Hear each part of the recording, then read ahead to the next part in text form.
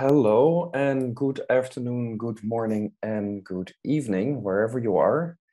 Welcome to the Openness and Privacy webinar of OESPA. I see there's still people coming in, but we have over 400 people registered, and that means probably, I think we'll end up with about 200 participants today. Registrants come from all continents and from about 53 countries. We usually see a large group from the US and UK, and today is no different. But still, we still have a pretty good global spread. Our attendees come from over 300 different organizations. Just over half are from academic institutions, mainly academic libraries, all types and sizes of publisher, and a number of NGOs, services, associations, funders, and nonprofits or charities. So welcome to all of you who have joined us today. Let us know where you are in the chat. My name is Vincent van Gerven, and I'm one of the board members of the Open Access Scholarly Publishing Association. And I will be moderating the webinar today. Thanks also to Chloe and the Copyright Clearance Center who are hosting this, as they do for all OESPA webinars. And this enables OESPA to cover a lot of topics and offer them for free and ensure wide participation. Past webinars can be found on the OESPA webinar website, and the address you can see on the slide. We will also record this webinar, and you will be able to find the recording on that same under that same link, hopefully later this month. OESPA organizes free webinars on a regular basis addressing different aspects of open access publishing, and today's seminar will address the issue of openness and privacy. And we have 4 invited speakers who will address this rather broad topic from a variety of angles, from the perspective of licensing, libraries, scholarship, and internet governance. And considering the breadth of the problems and the issues that concern questions of openness and privacy and their interaction, and also sometimes their friction, as we will see, we can only hope to skim the surface today. But I'm counting, as always, on a lively discussion.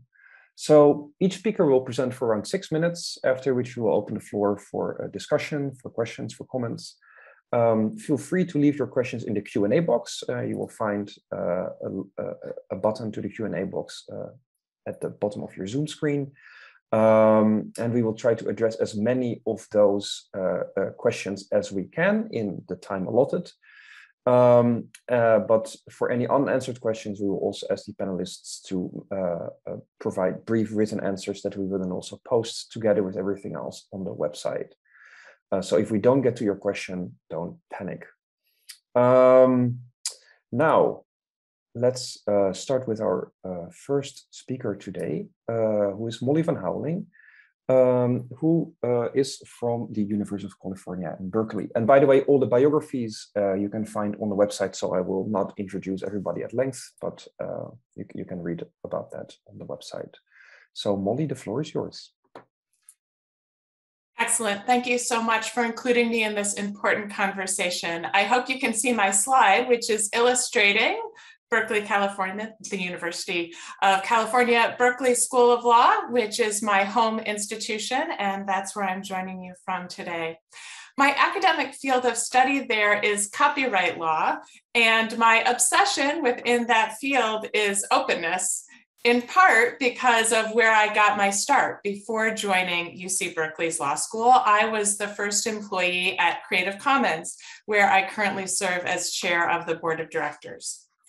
As you may know, Creative Commons is celebrating its 20th anniversary this year. And so that means that I, as one of the first employees, have over 20 years of history with the organization and thinking about the intersection of openness and copyright. And so I thought I'd get us started today with some of that history. It's my own personal history, but it's also some of the history of Creative Commons as an organization that created the most widely used licenses for open access publishing. It's also the history of copyright that set the stage for Creative Commons creation. My own expertise focuses on US copyright law, and so that is what I will be describing, but it has parallels elsewhere, which I hope folks will raise when the discussion continues in Q&A. So I started at Creative Commons back in 2001 at the founding, when in my mind, the problem that we were setting out to solve was this: that the internet clearly at that point had the potential to unleash collaborative creativity and knowledge sharing. But copyright was serving as an unnecessary obstacle because the default was that creations were all rights reserved, regardless of the intentions of the creator. Now, this situation of automatic copyright protection, even for things that were created out of an impetus of sharing, it wasn't always the case in the United States. This is a quote from a report back in 1976, where members of the US Congress observed that since 1802, our copyright laws have always provided that the published copies of works must bear a specified notice, a copyright notice, you're familiar with that, as a condition of protection. This was a prerequisite for protection, placing in the public domain a substantial body of published material that no one is interested in copyrighting. In other words, the default in the history of US copyright law was for works to enter the public domain, not to enter the protection of copyright upon publication.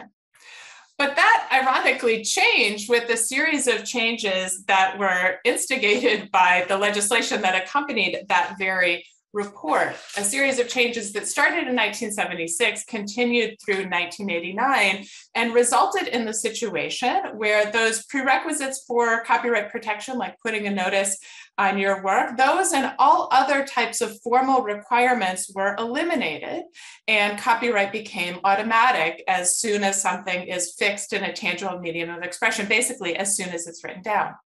Now, there are some good reasons for this. It protected authors who might otherwise inadvertently lose their copyrights because they didn't have lawyers or know about all of these nitty-gritty details. But by the end of the 20th century, the budding potential of the internet suggested what our predecessors, as indicated by that language from Congress, already knew, that all rights reserved automatically for everything was unnecessary and harmful, given the range of motivations for creating works of knowledge and creativity. And so it seemed those 20 years ago that copyright was broken and was particularly ill-suited to the internet age. And so there were a number of ways that this might be addressed. You could imagine going to Congress, who had changed the law in one direction, maybe they could change it back. But the trends at the time all seemed to be in the opposite direction. So just in 1998, Congress had passed the Copyright Term Extension Act, which extended the duration of copyright in the United States to many minds, excessive life of the author plus 70 years, which has now become really the global standard. So what about the courts? Copyright law in the United States is authorized by constitutional language that says that Congress can promote progress in science and the useful arts by granting to authors and inventors exclusive rights to their writings and discoveries for limited times. Is this really even still limited when copyright lasts so long? And does it necessarily promote progress in science and the useful arts when it locks up things that their creators might just as soon have out there in the open? Well, in fact, some of the very founders eventually of Creative Commons, Larry Lessig and Eric Eldred, brought a challenge that went all the way to the Supreme Court, challenging the constitutionality of some of these changes. But they also ultimately lost that judicial battle in 2003. And so at the same time, they and other founders of Creative Commons started thinking about whether there was a way to improve copyright without changing copyright law, by making it easier for people to opt out of this automatic regime. And that was the essence of the original Creative Commons idea, to give people a key to liberating their own works, which copyright otherwise locked up automatically. So at the founding of Creative Commons, we saw copyright as a key obstacle to sharing and licenses as powerful tools to overcome that obstacle. And most people understandably associate Creative Commons with those licenses, and they are something that I and the rest of the Creative Commons team are certainly proud of. But to me, the essence of the CC founding idea is not licenses or even copyright.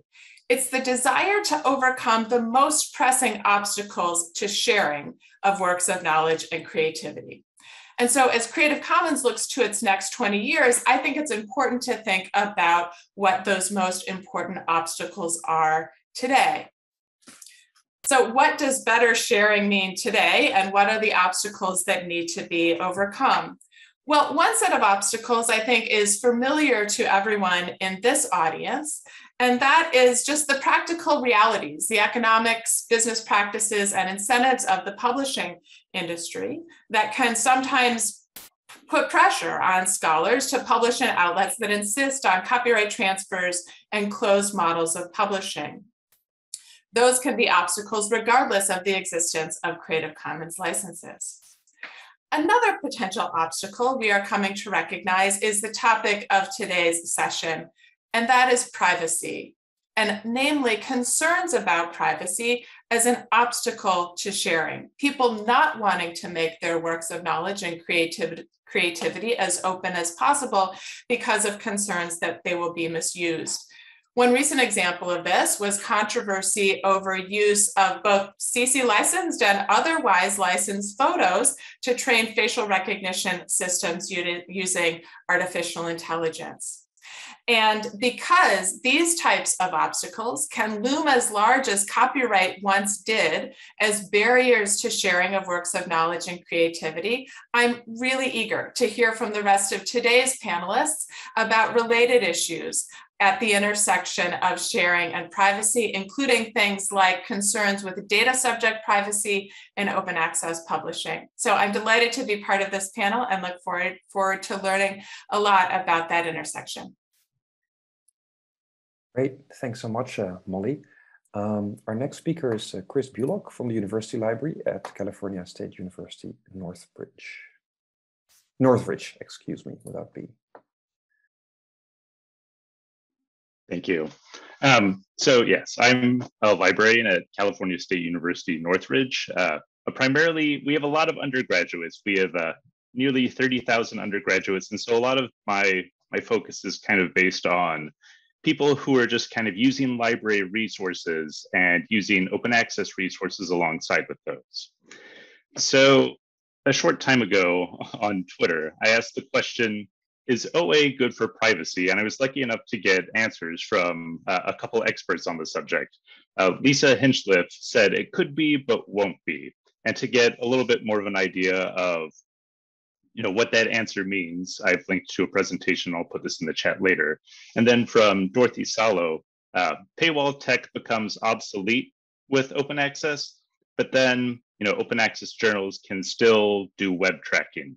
And again, I have an article that I'll link from her as well that really takes a deep dive into some of the challenges of both the paywall tech and then also kind of issues around privacy with all kinds of library resources and other research people are doing.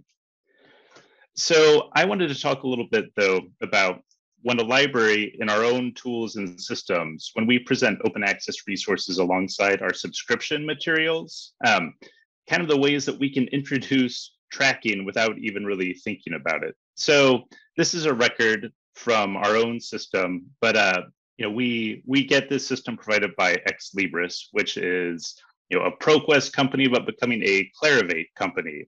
Clarivate, notably, is essentially a data broker at this point. And if you look at the privacy policies for both Clarivate and Ex Libris, it makes it clear that they share data with affiliates, whatever they gather.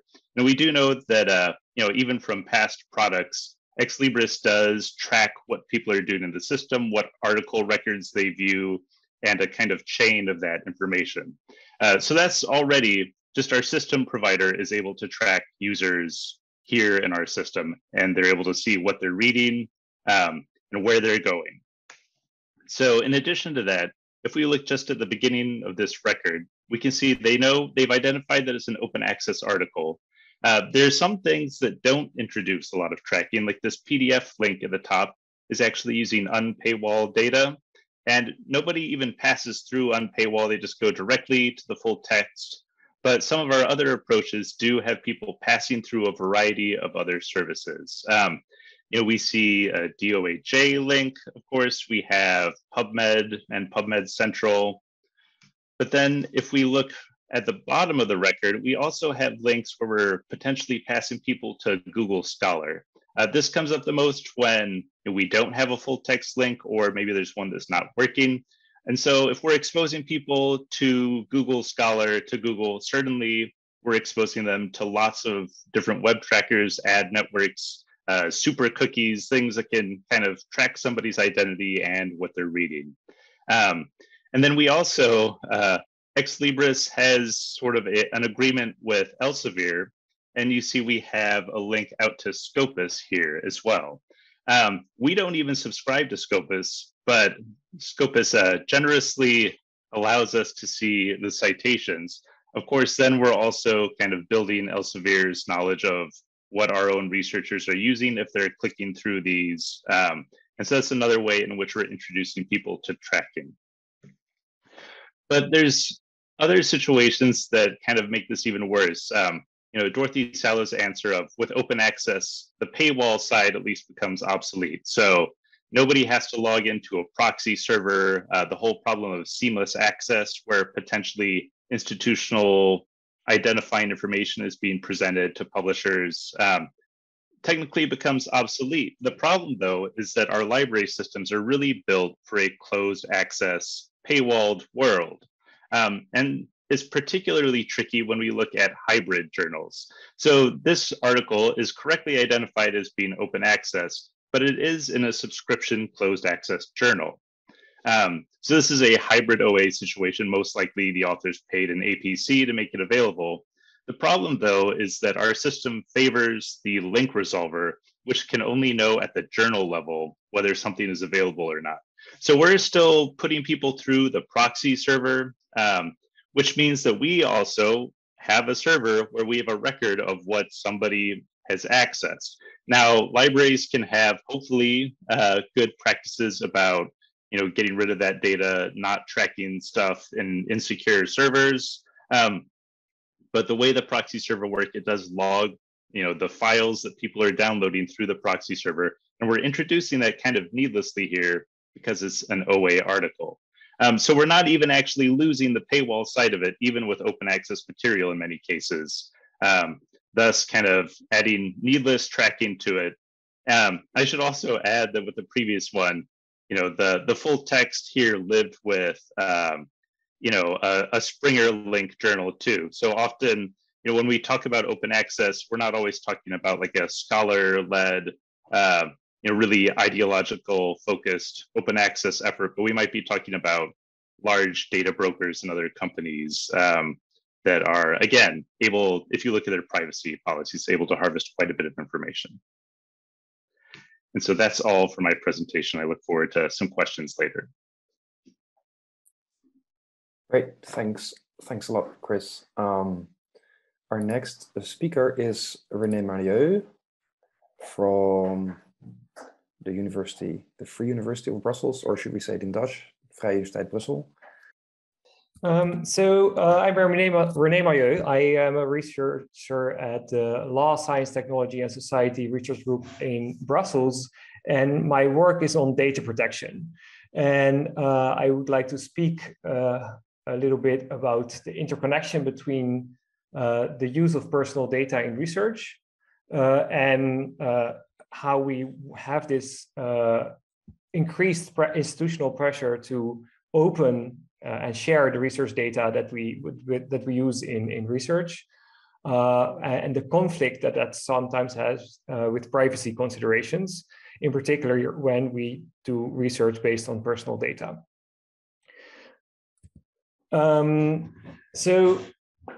My own research, for example, and this is also how I got partially interested in this, is based on, for example, doing interviews with people. And when I do an interview, when I record an interview, that data that I am using for my research is clearly personal. And not only is it personal data, it's also very difficult, if not impossible, to anonymize. Either because the voice itself is in essence personal, or also because what the person says can be clearly linked to a person. So there are reasons not to make that fully publicly available. The same is for many other types of data. On the other hand, we want to have data used for research open, for example, because we want to be able to validate research results, or because we want to use the same data for other studies, so that other researchers might not have to collect new data, but could theoretically use data that has already been collected by researchers before. Now, in Europe, where I'm working, and I don't know if this is the same in other places, but at least in Europe, there is more and more focus on having data openly available, research data openly available. This is implemented in such a way that now often, in order to get research funding, you have to present a plan showing how you're planning to make your research data publicly available. This is happening at the EU level, but also at the level of member states. And it's a requirement in almost all major funding schemes at the moment. So because of that, what you see is that since the funding makes it obligatory to look at this, universities start to build policy. So for example, universities make policy obliging researchers to make sure that they open up their research data, and also they propose to help research with that by building technical infrastructure, potentially working together across universities, and sometimes by offering data stewards who can be librarians or other specialists who know more about either the technology or the logic behind the sharing of data, so that researchers who do not necessarily have the specialized knowledge can contact those people to get support in setting up good systems.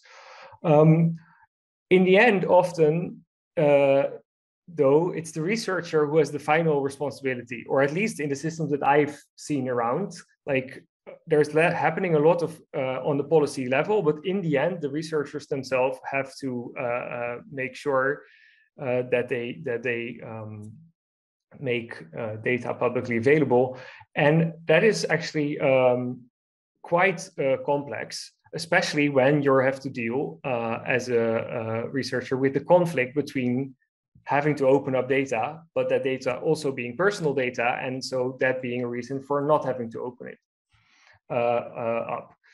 And this can lead to quite a lot of frustration for researchers because they have these two conflicting values, which they're both pressured to take serious without any clear resolution for making those values come together.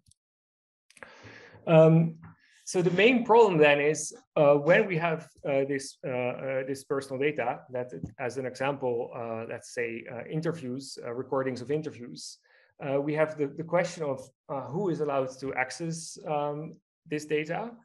The answer can be no one or someone, but maybe only when they have signed a non-disclosure agreement, or only affiliated researchers, or only researchers, but only after the original interviewee has been given their consent for this.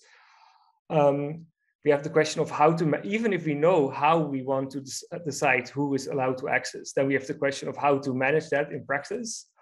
And as already mentioned, like there's often this idea that, well, anonymize the data to make sharing possible, but with many categories of data, that's not possible or extremely difficult and expensive. And then additional problems, but those problems are probably also existing with other kind of data, is how to store this data actually in a secure way and how to secure it in the long term. So what we see now is that for the solution to this, although there is this high-level policy making, the solution is expected to come from individual researchers who often do not have the specialized know-how to deal with this question, and who are often also, while the common norm now is to just have data locally. So as a researcher, you do your research and you keep the data yourself. That makes that is very unstable. If I would go as a researcher to a new institution, then it's very questionable what will happen to the data and if it still can be shared with others. But on the other hand, the institutional solutions, so the policy making at this moment is still at such a high level and often not even taking into account the question of this conflict that we have with privacy and personal data, that no serious solutions are coming from that side. Moreover, if in as far as institutions are aware that this problem is and providing some solutions, they often do not take into account how extremely complex this problem is, and also the extra cost in terms of time and or money that they put actually on the researchers who have to deal with this problem. So what could be a way forward? Well, first, there is the question, to what extent do we really have a problem with openness when it comes to the use of personal data in research? Because my own experience is that actually in the current moment, when I want to do research that is related to already existing research, I would have found that research already through the normal process of finding a paper that has interesting research based on interesting data. And if I would want to have access to that data, what I would normally do is I would directly, on a one-to-one basis, contact the researchers behind that research. And by establishing that contact, I could make very detailed or specific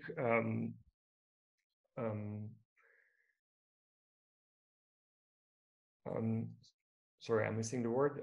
I could make a specific deal or a specific arrangement on how to make best use of that data and make the conditions clear under which sharing would be possible. So the real issue that we have to tackle is that at a very general level, we have to still do a lot of research on how personal data can be shared and what are general best practices for doing so. And if we would have solved this question at a more general level, then data stewards or librarians could act as an intermediary channel to help researchers on the ground to implement those best practices. And then, in order to make sure that we deal with the underlying problems that seem for me to be the cause of why we are focusing more and more on open access of research data, is probably not to make the underlying data more open, but maybe more value replication studies, which are now just maybe not done just because they're not scientifically valued, and also to value studies with rejected hypotheses, because also the fact that now research which does not lead to flashy and positive, so-called positive results is not often deemed interested in the research community. And maybe that is the reason that there's an incentive to commit fraud with research data. So this concludes my presentation, and I hope that this will contribute to the other interesting conflicts between privacy and openness that we've seen so far. And I'm looking forward to your questions. Thank you very much, René. Our final speaker today is Farzaneh Badiei from Digital Medusa. Hello, everybody. I am going to So my name is Farzaneh Badiei, and I have been involved with internet governance at the infrastructure level, as well as platform governance for over a decade in academia, but also in various policy making venues such as Internet Corporation for Assigned Names and Numbers. Today, I'm going to talk to you about security and privacy at the internet infrastructure, and I'm going to talk about Whois. I'm going to use probably a lot of jargon, so stop me and let me know if it's not clear.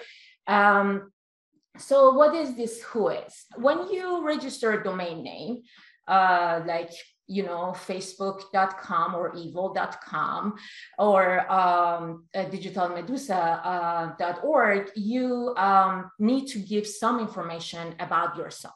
Now, if you're like a natural person or a legal person, you have to give the name, you have to give your email address, postal address, and a phone number, and you give this to the person, to the organization you're buying the domain name from.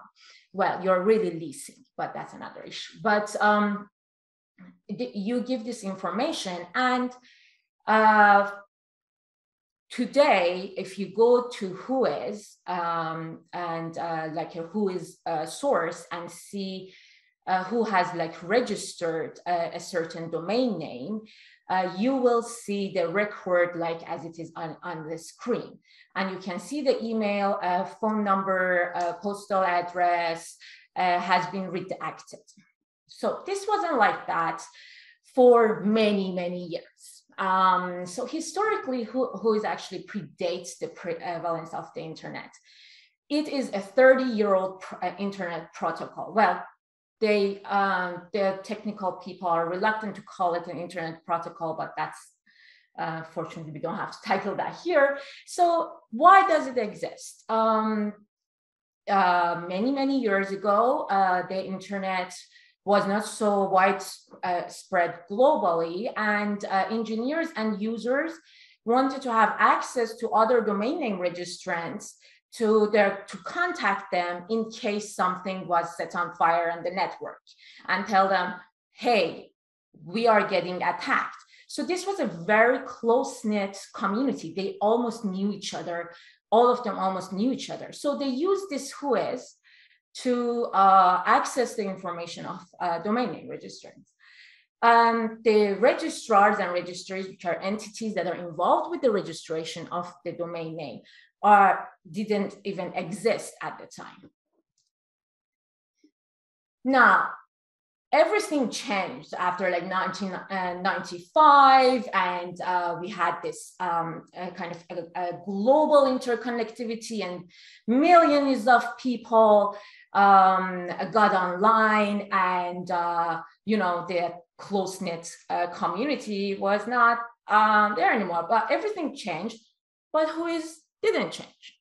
And so imagine that you can now go to 20 years ago, you could go to Whois search and look up like people's addresses and phone numbers and stuff like that. But this wasn't changed because Whois was used for other purposes. So security researchers used it. Some built their business model based on it, collecting personal data and non-personal data. And this was to contribute to security of the network and combat phishing and malware. There was, of course, intellectual property rights. Like there were so many cyber squatter and the trademark holders. They found Whois as a very effective way of sending that threatening letter to the domain name registrant.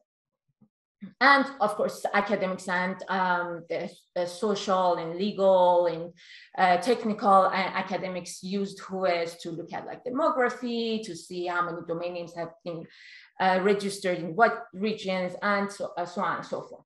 But imagine that you could now globally have access to people's email, postal address, phone number. And you could access it anywhere in the world, from anywhere in the world, and whoever wanted it. So this might lead to doxing, human rights abuse, and silencing political dissent. It is an issue, despite the fact that they keep telling me that I need to bring them data.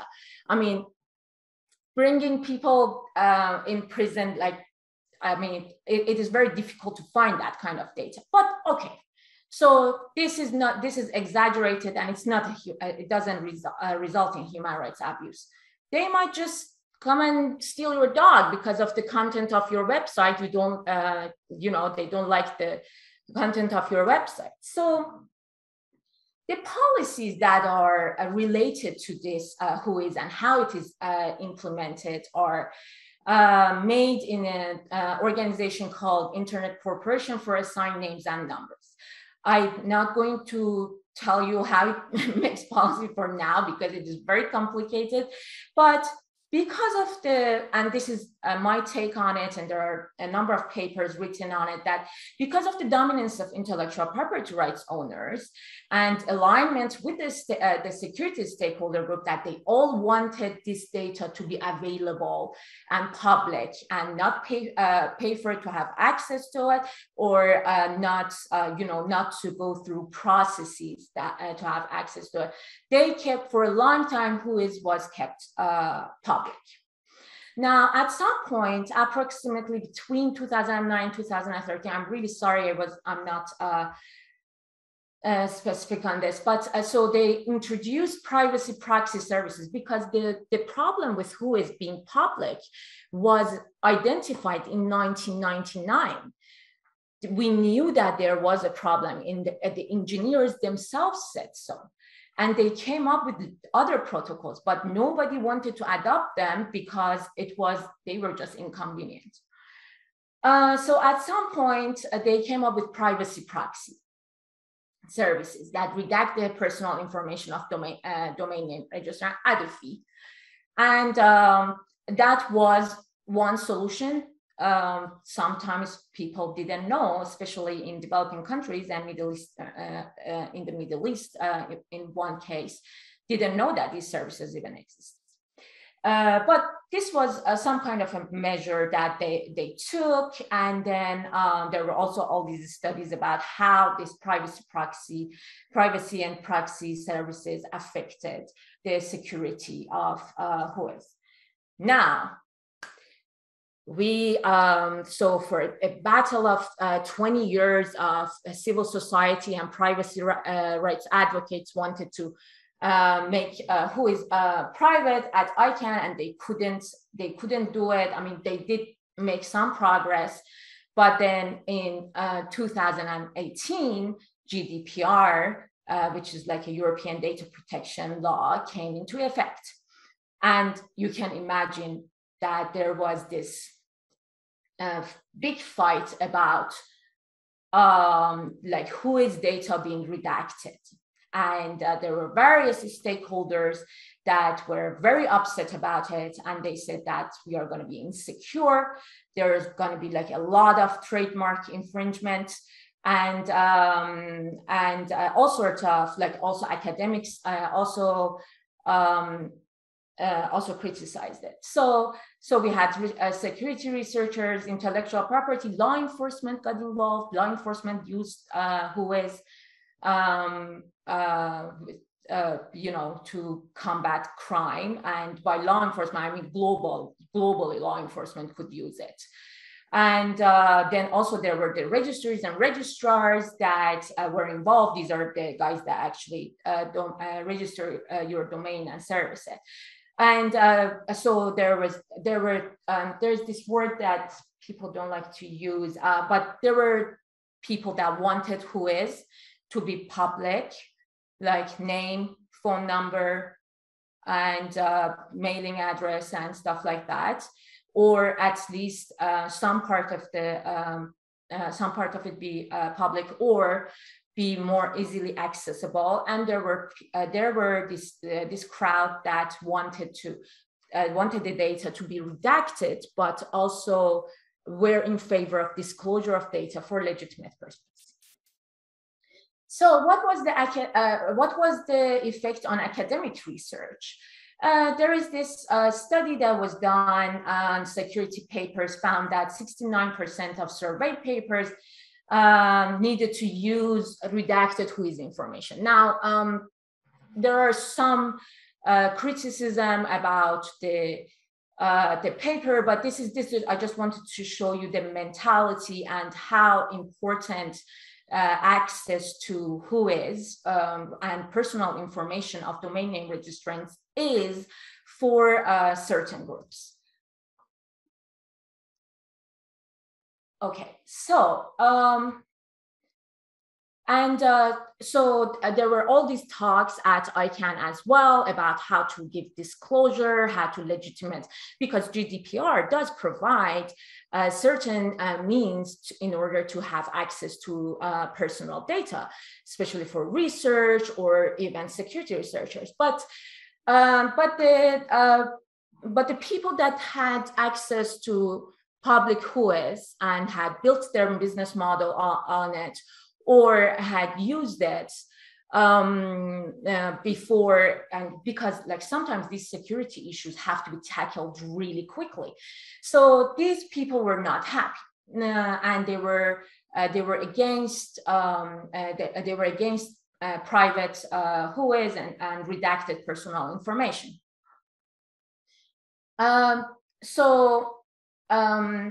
At some point, the lawmakers, these are the same institution that came up with the GDPR, they came up with this Network and Information Security Directive.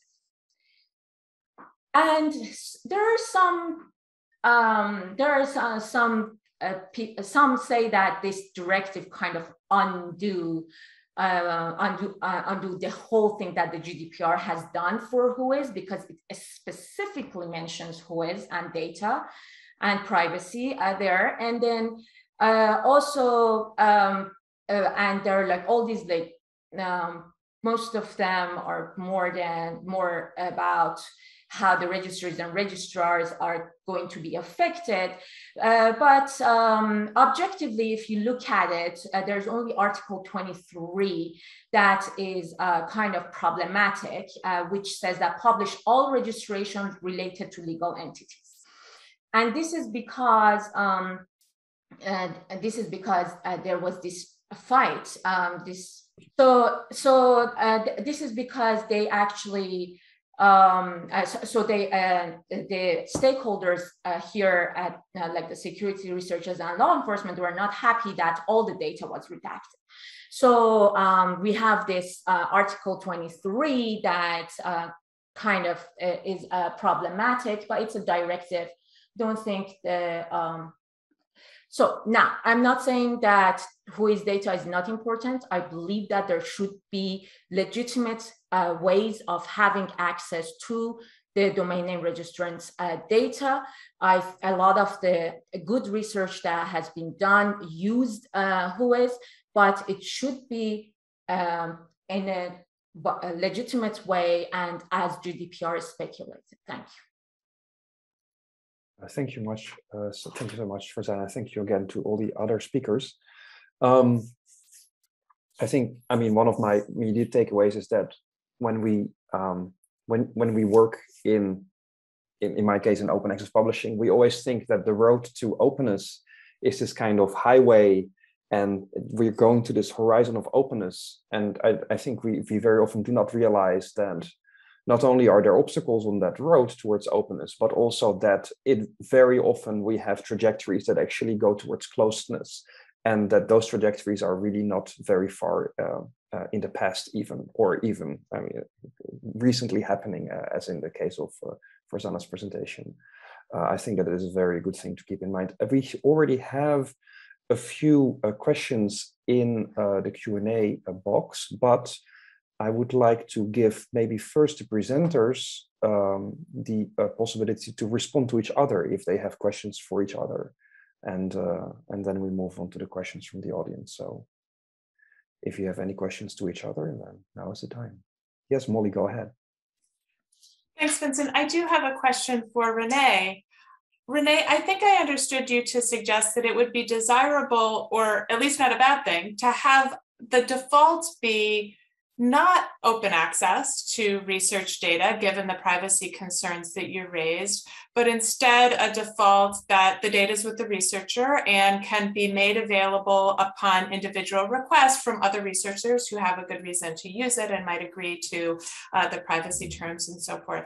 And I'm curious why, if you think so, that is preferable to a regime where the default expectation is that data will be made openly available, and the exceptional case will be that where the data is withheld because of the kind of legitimate privacy concerns that you've raised. I'm curious whether you think that the majority of data sets implicate the kind of privacy concerns you've identified, and so therefore the default should be closed with openness upon request. And if not, I guess I would be interested in considering the case for the default being open with exclusions from that being made under individual circumstances. Thank you. This is very like a question that comes precisely to the point. And I understand your concern, and I think you've also summarized my position correctly, that indeed I think that in many cases when the research is based on personal data, then the default should be that is closed by default. Like I want to say one aside is that, like, in principle I am extremely in favor of open access in almost any of its forms, both for data and for publication, especially also for academic publications. But the default rule, at least in Europe under GDPR, is that personal data is not supposed to be publicly available, except under very stringent conditions. And I think a key problem is that even if we were to say, well, data should be public for research purposes, once it's public, then it is public, and it's not then you're unable to limit it to research purposes. So I think that having it by default open is not the solution. But I also really feel with you that the other default is also really feels somehow wrong, and that is why I also think that, because having spoken also with other specialists, both data protection officers of academic institutions and librarians and people who really have thought about this question, it seems that we have not found yet a good, I don't know if it's possible, even a kind of intermediate position or a type of way in which openness can be extended without going too far in terms of data protection. I think that one of our attendees have put something precisely to that point in the chat, and I read it here from Christina Drummond. I often hear this debate in terms of open versus closed, but the reality is that there are many shades of gray. This is why data collaboratives, data trusts, and data intermediaries are emerging to steward specific data use. Right, so this would you would, for example, deposit as a scholar your data in this data trust, and the data trust collectively manages these data according to some guidelines. So they're not completely closed off in the sense that they're at the researcher's computer, but they're also not completely open in the sense that they're just freely available with the DOI and anyone can click on it. So there seems to be these infrastructures emerging that address precisely this maybe false dichotomy. All right. Well, at any moment, feel free to raise your hand if you want to comment and so on, and I will see it and we'll manage. The first question, which is addressed to the entire panel, is from Katrina McCullum. Whether the panelists think that there is a potential benefit to science knowledge creation in making personal data about how researchers find, access, and discover knowledge available for independent research, right? So the type of data that Chris was talking about. If so, how can we create legal instruments, licenses, or other types or community norms to ensure that this meta research data is not proprietary, right? So Chris showed the ways in which all this data is gathered, but may it not be profitable if we again all would share these types of research data amongst each other? And how can we kind of take back ownership of those data? Well, if I might comment on that, then the question kind of includes part of what makes it so difficult, and especially when libraries and other systems for doing research rely so heavily on for-profit companies and private companies. They're going to be gathering data separately and have no real incentive to share it. So part of it is just the way the data is gathered. Part of it is also, especially in countries like the United States, where we have relatively weak privacy protections, it makes it difficult to kind of change that system. And another side of it is that even if we were able to dramatically change that system and have data that's gathered in a transparent way and sort of available to researchers, it's also difficult for any data set to really make it fully anonymized in a way that can't be later tied back to individuals. If you have like a long chain of the specific research someone is doing, I mean, there's even open data in terms of if that person is an author, what they're citing, and if there's a really heavy matchup between their research pattern and then what they're citing, you could easily tie it to an individual and then tie it to further things that were maybe of a more personal nature they were doing, and kind of infringe on their privacy. So I think there are a lot of difficulties with something like that. Then we have a question. This is a clarification question for Farzaneh from Dick Vestdijk.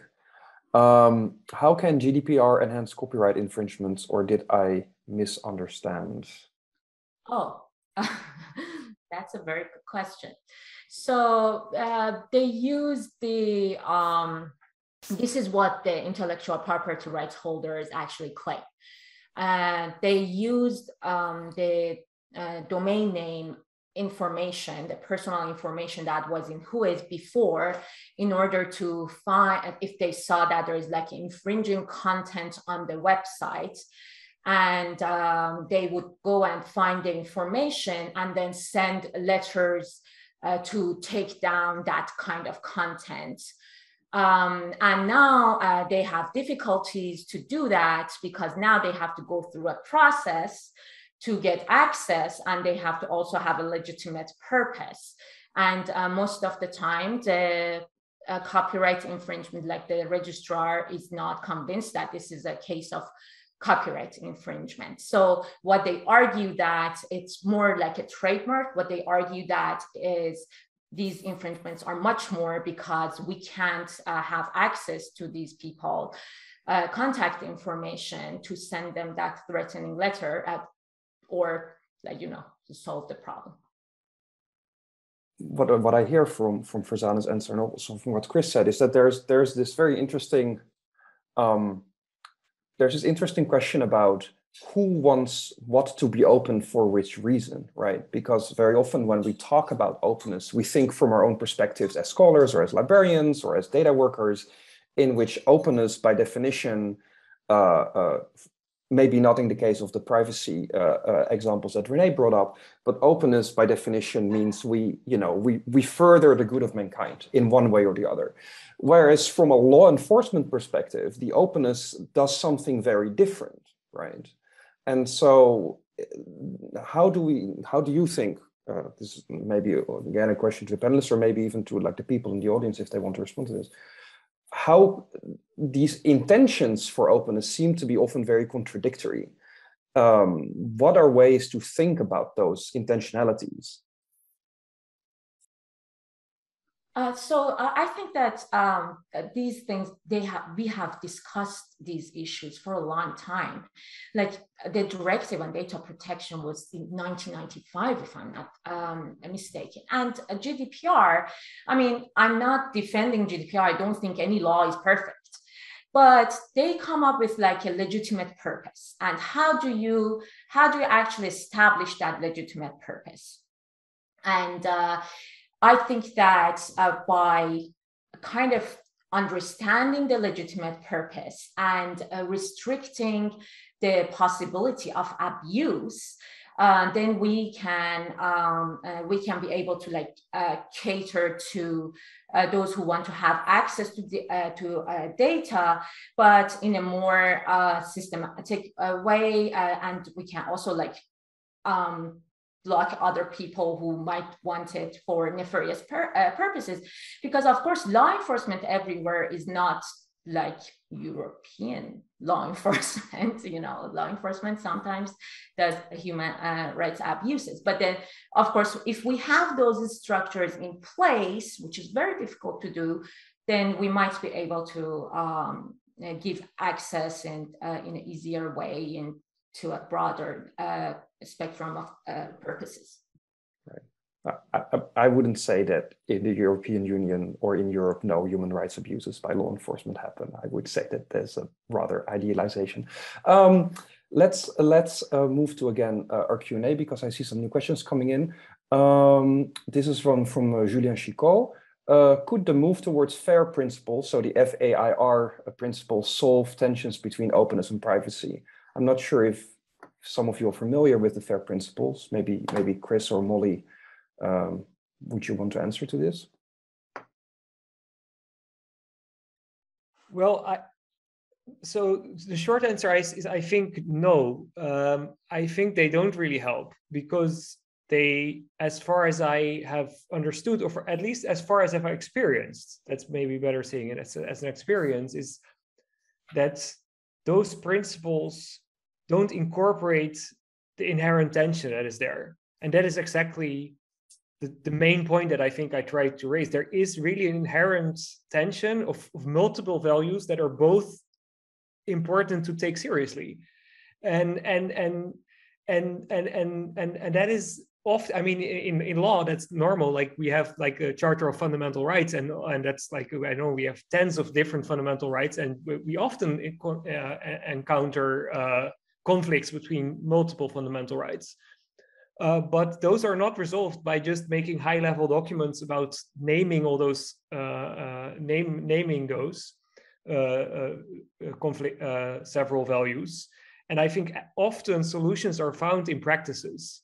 So people who have somehow just dealt with those type of things out of experience, they have to, I think, sit together and really look at concrete examples. How did we do it? Why did we do things? And then from the bottom up, see if some general like mid-level principles or something can be deduced.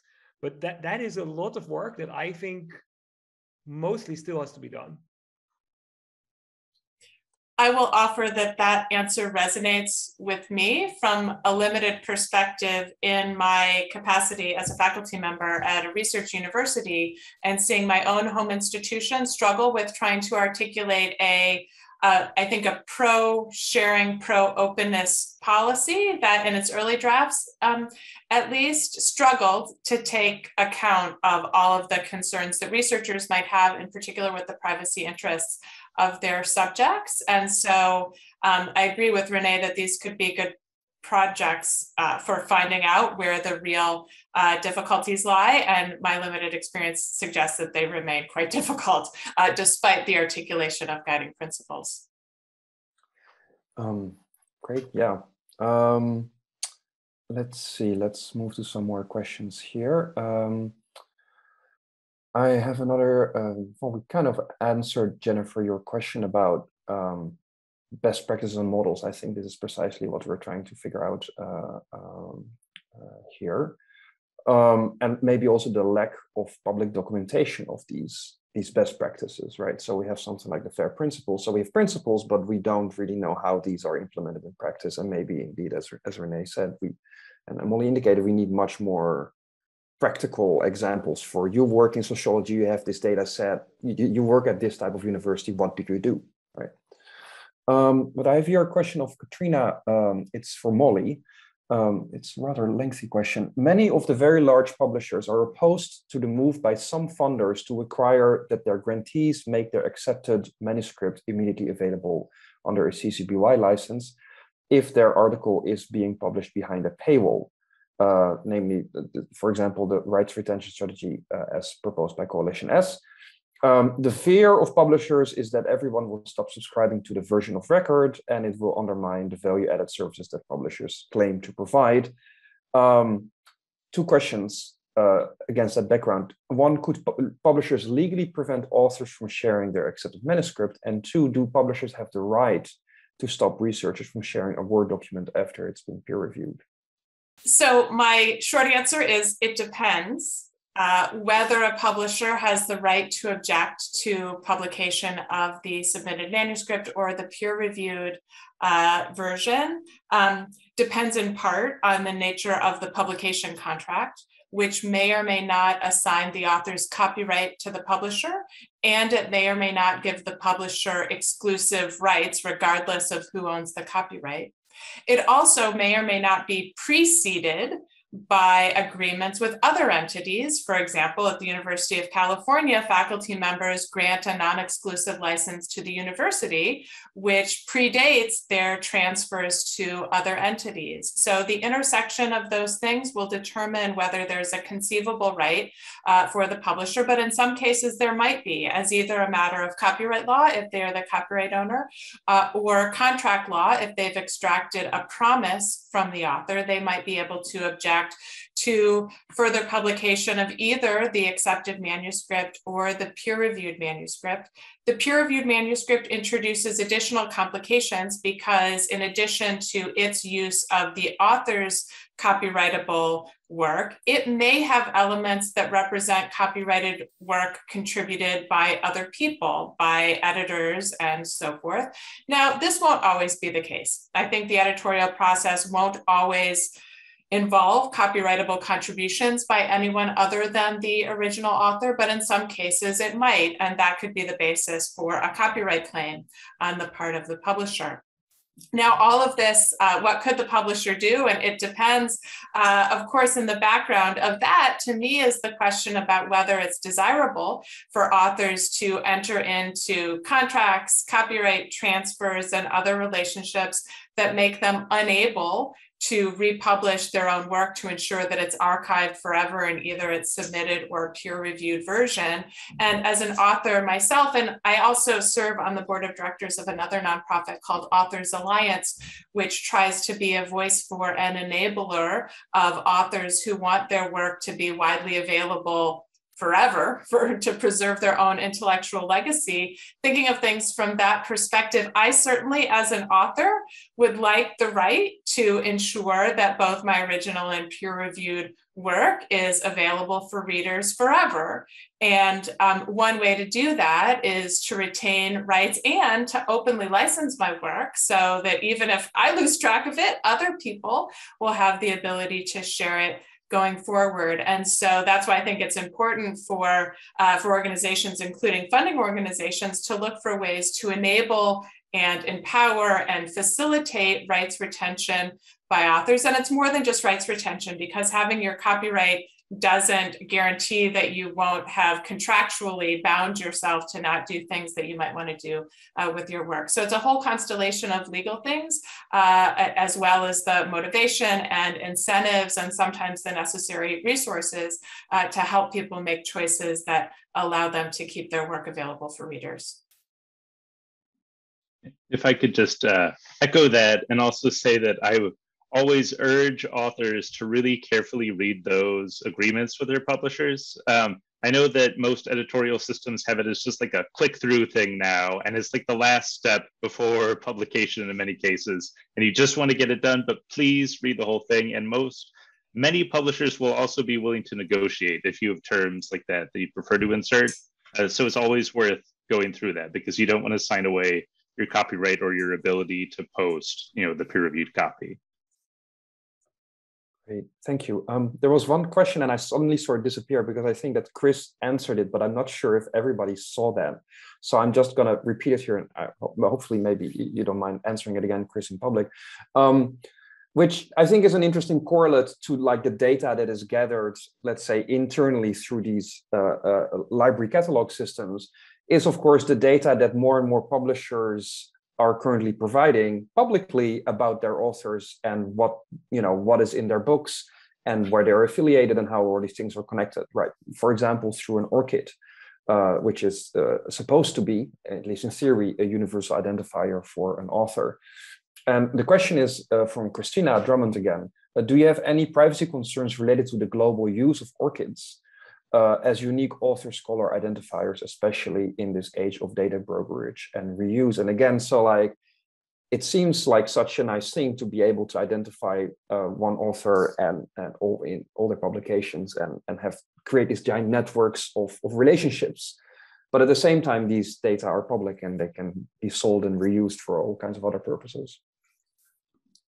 And so my answer is that I'm generally not especially concerned with it, in part because, you know, the academic incentive system is so weighted towards, you know, getting credit for your publications. And there's also such a huge benefit to being able to disambiguate between people who have the same or very similar names, that this isn't an avenue where I think we need a big fight. I do think that anytime where you have compulsory identifiers where, you know, institutions are assigning grad students an ORCID and publishers absolutely require it, it's somewhat concerning. But at the same time, I don't think that if you already have your name and institutional affiliation tied to something, that the ORCID is essentially just a convenience after that. Right. You see a greater risk in the way that these library catalog. But for example, do students actually ever consent to giving their data to these systems? For example, when I browsed the catalog at my university library, to which I still have access as an alumnus, I don't think I ever consented to my usage data being used or resold by Ex Libris. I mean, yeah, they have a publicly posted privacy policy, but of course, even when you log in, I don't believe there's, you know, a checkbox. And many institutions in the US are not especially good about having accurate privacy policies, I would say. And I don't think there's anything at CSUN, for example, that fully and accurately gives the picture of how many third parties will have access in the course of somebody's study for students, for example, to, you know, their data and everything that they're doing, as well as we move potentially towards something like seamless access, where, you know, identifiers from Shibboleth and potentially other, you know, data frameworks are being exposed to publishers. I don't think it's clear yet what exactly could or will be shared under those frameworks either. René? Yeah, just following up on that, I think I agree with Chris, of course, that the main purpose of ORCID seems to be benevolent, or like let's just say is benevolent. It's useful.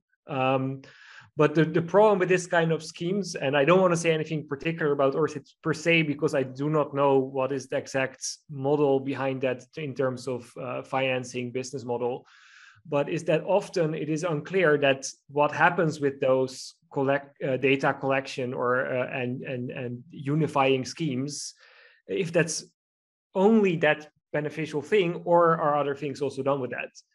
And that often remains very unclear. And I think that problem is becomes extremely much worse if somehow institutional factors, basically, as Vincent also indicated, force you to take part in those kind of schemes.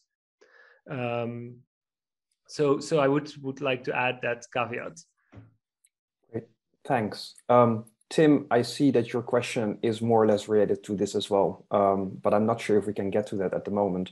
I want to round off because we have 2 minutes left, and maybe I would like to round off by asking Farzaneh, you have sketched out some of the legal avenues, some of the current legal battles that are taking place in the field of privacy versus openness. Where do you see this going into the future?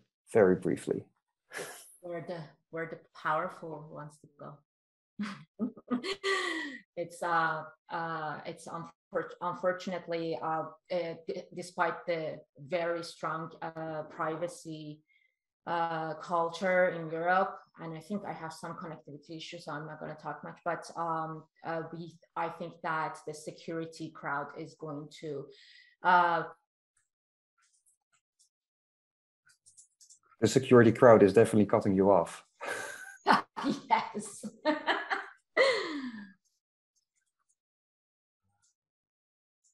All right. Well, that was a rather fit end to our webinar on openness and privacy. I want to thank all the presenters: René, Mahieu, Molly van Houweling, Chris Bulock, Farzaneh, Badiei, and of course Chloe from the Copyright Clearance Center for facilitating all of this. The recording will be posted on our website together with a record of the questions and answers. And we definitely hope to see you again in one of our next webinars. Thank you for attending and have a wonderful morning, afternoon, and or evening and night. Thank you.